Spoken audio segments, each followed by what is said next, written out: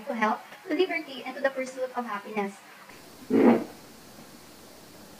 my guys, ako na suno. Si Shin, ano yun? Practical size to. Ma-identify ko kami sa White blood. ma-identify ko kami white blood tapos blood. Blood vessels. Pag tatlo ka low neutrophil, pag dalawa eosinophil. Pag isa lang, hanggang ginakabiran siya, basophil. Pag bean shape, monocyte.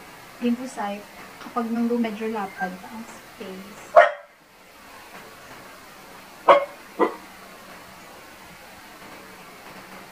Ano naman yung explanation? Baka nakit ko doon. Salamat na nakit ko na.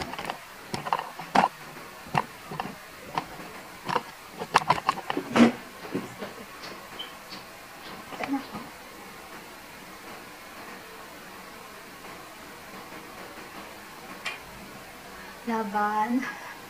Fighting. Ano man?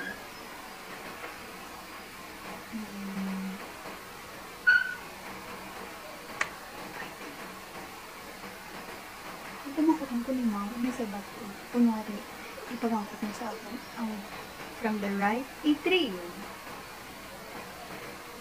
pulmonary artery, and then pulmonary vein, and then left atrium.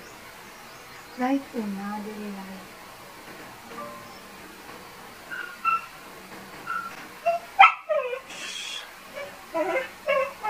Sabat pagit si Joey.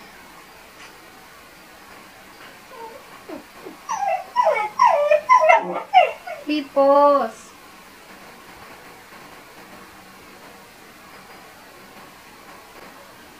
Napagin kami internet. Good afternoon, ma'am.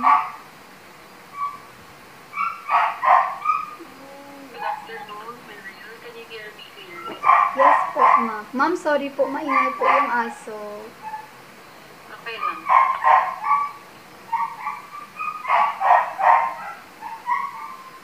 Okay, can you now see my screen? Yes po. And let's start. Now, in this picture, what types of WBC can you find?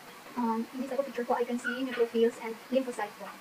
Okay, can you give me the exact number of each of the WBC? 3 neutrophils and 1 lymphocyte. Now, this is a portion of a blood vessel. What do you think is the type of blood vessel? This blood vessel is an artery po. Okay, this is an artery. What type of artery? Large artery po. Okay, so can you please tell me what histologic layer is found in this portion? In that, The one that I'm pointing. that is tunica intima po. Okay, so if this is tunica intima, what are the starting stage structures? Bulk distance po.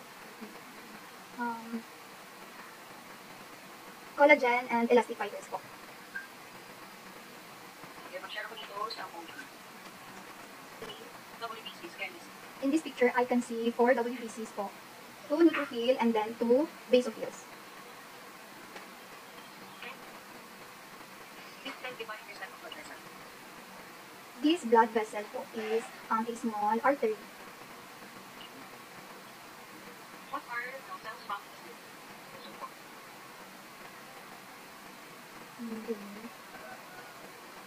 In that layer po, there are endothelial cells and subendothelial cells po.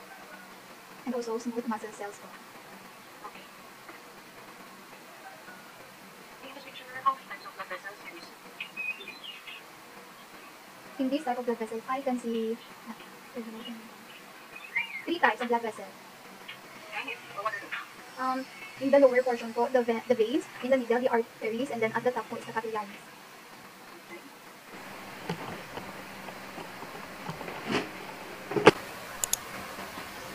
Meron po ako debate today, and we are affirmative side supporting the use of contraceptives.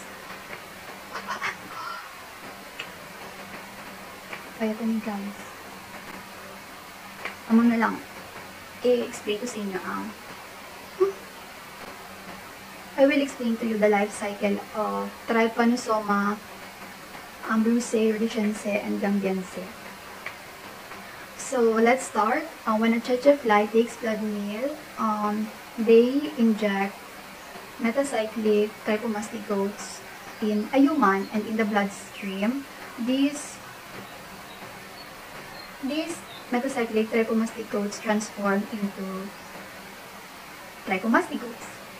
And then this will go into different in our circulatory system, and then they will multiply through binary fission in areas such as blood, lymph nodes, spinal fluid, and after that, these trichomastigotes will continue its life cycle once a tsetse fly takes blood meal, and this tsetse fly will ingest the trichomastigotes, and in its midgut, these trichomastigotes will transform into procyclic trichomastigotes, and when it leaves the midgut, these procyclic trichomastigotes will transform into epimastigotes, and then after that, in the salivary gland of a tsetse fly, these epimastigotes will transform back into metacyclic trichomastigotes, and then the cycle will repeat itself again when a tsetse fly just takes blood meal.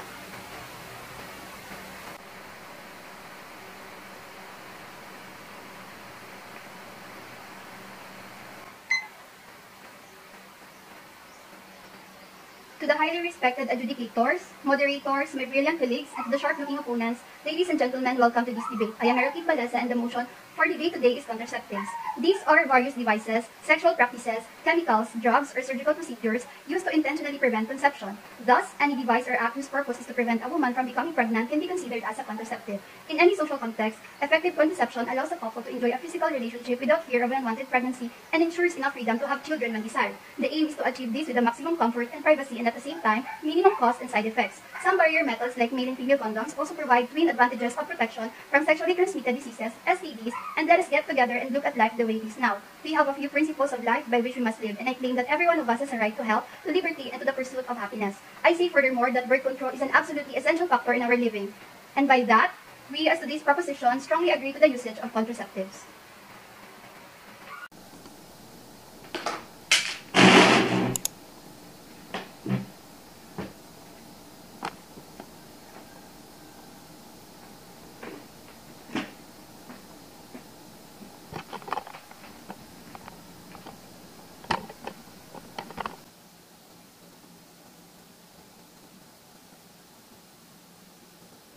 Sir, good afternoon po.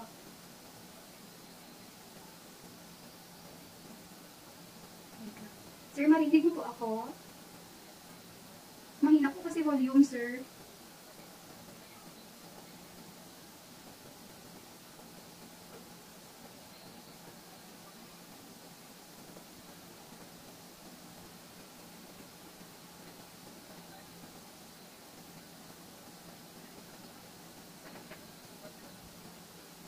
Sir, mahina po boses mo, sir, pero magsabi lang po ako answer.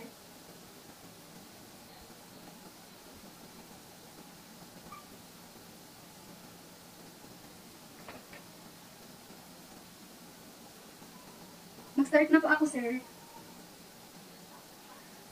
So, the parasite is Intaniba gingivalis. So, for the life cycle, this parasite can be found in the mouth, and this parasite stays on the surface of the gums, the teeth, and also in the tonsillar crypts. So this parasite doesn't have a cyst form, only trophozoite. So for the laboratory diagnosis, the trophozoite can be diagnosed through the use of saline for its motility, also the use of iodine and saline in order to differentiate it from other Intaniba species, and specimen of choice, scrapings from the gums, tonsillar crypts materials, and also sputum. So for the epidemiology, both healthy and unhealthy populations has this type of parasite, especially those who have oral diseases. So for the treatment, there is no specific treatment, but the treatment of abnormal oral disease is the best way in order to eliminate this parasite. So for the prevention and control, for the prevention and control, practice of proper sanitation and proper oral hygiene and washing of hands, adhering to safe sex since it can be transferred through fecal oral route, through kissing, through sharing of utensils, and also for droplet sprays, and frequent brushing of teeth po. Okay, sir. Thank you po. Tumi-tumi ba siya siya banis?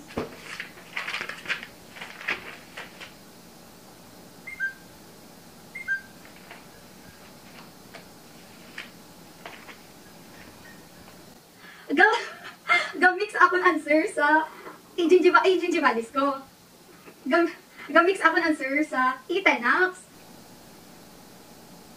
No specific drug or medicine as per treatment of abnormal oral condition is better way to eliminate. Frequently brushing one's teeth, ay, sayang ba? Covering one's mouth while coughing, gali, not sharing utensils. Okay, laboratory diagnosis, material from tonsillar crypts and pulmonary abscess, sayang. Nabal ko ang sputum. Epidemiology, treatment, wala treatment, life cycle, laboratory diagnosis. Lord, thank you. Thank you.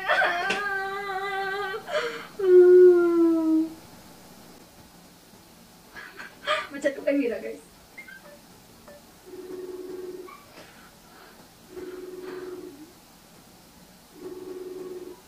Mira! Wala ko, guys. Study pa, Mir, wala mo, Mir. Study pa lang ko, Mir. Wala nang po kami memorize sa mga finance. Ano, studyhan ko lang, na kaya ko ang silang intamiba. Tapos, study pa lang po si sir, nag-chat niya ako na. Ginspin niya na. Hindi ko ba napitapit ako ni Chura sa iya. Nagwa man i-gingivalis, na medyo as in, wala ko study sa iban. Dira lang ang study ko. Nag-mix, Mira, nag-mix sa Tenax ang ako ng sir. Kaya ginaisip ko, okay, i-gingi, ano ko din na siya, basta dali na siya sa mouth. So, ginanswer ko mga fecal oral. Ang namali ko ng gid, ang ako na epidemiology.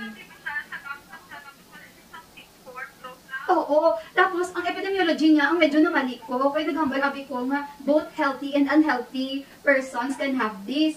Kaya sa Tenax, ito siya nga answer, pero dapat ang epidemiology niya, cosmopolitan distribution, and very common globally. Pero okay lang ang guro. Bayad lang, Mir, na answer ko. At least Mir, naka-answer ka tama sa ako, malikin ko tanan. Mir, balaan mo, Mir, ang guro ni Mir, baka wala ko napakulbaan ni God. Naganggal labi ko, Lord, gaya lang ko sa nga post, hindi ko kaya. Hindi ko kaya. Kung iba. Hindi mo feel bad, eh. Sabi ko, paano sa express ko ni Ate, di ba? Bigyan ko ng ano sa kahapon, nakita na kami pala ng day. Nabigyan ko pala ng kahapon, kung sige sa ako mahalas ng pagdagaman. Nakasalabi ko, ang bako kay gingivalis, basi pwede man siya nga through fecal oral. So, mayad lang na-mention ko to. Kay ara, diri, may cervical, pwede ka nga.